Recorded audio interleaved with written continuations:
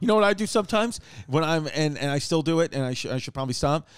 Anytime I'm leaving a tip on a credit card, I'll put a piece of food over the tip and just watch the waiter or waitress have to move the piece of food to see how much tip they got.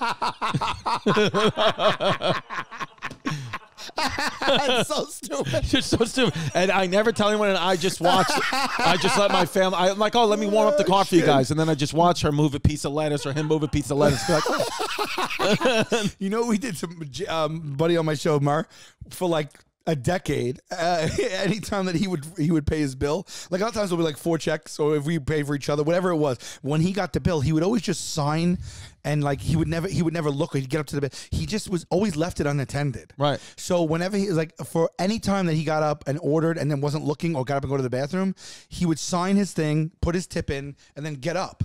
Right. And every time he did that, we opened it back up and added like a 1 in front of the number, or like a 0 at the end of the number. So, because he would always brag about how he just doesn't, all his bills are on auto pay. He never worries. Because I used to, like, up until like a week ago, I would put stamps and envelopes for all my bills. Right. So yeah. he was always making fun of me, and he's like, "What are you doing?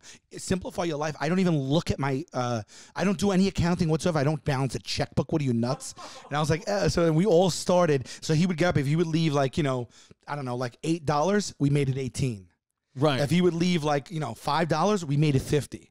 And we had a game where we would tally how much we cost him extra, right? And that would go in our bank, and we were trying to see who could cost him the most money over time, right? And then one time he caught one of us doing it, and he freaked, and then he was like, he thought it was funny, but then it hit him at once. He's like, "Have you done this before?" And we're like, "Yeah." And he goes, "How many times have you done this?" And we're like, "We have done it every physical possible time we could in the last 10 years." Yeah, we might have cost him thousands of dollars. Yeah. Yeah. Was he mad, or he just didn't care? I mean, at that point, what are you going to do? We don't know the dollar amount. What's gone is gone. What happened has happened. You got to just say, "Good job." Good job. That's a great joke. Yeah, it's a great joke. Wow, dude. Yeah, I mean, do that to your friends. I give you that too. Don't be a fake. Don't be a flake. Don't run away from your feelings, babe. Don't be afraid. Don't be ashamed. Don't hesitate to say, "Hey, babe."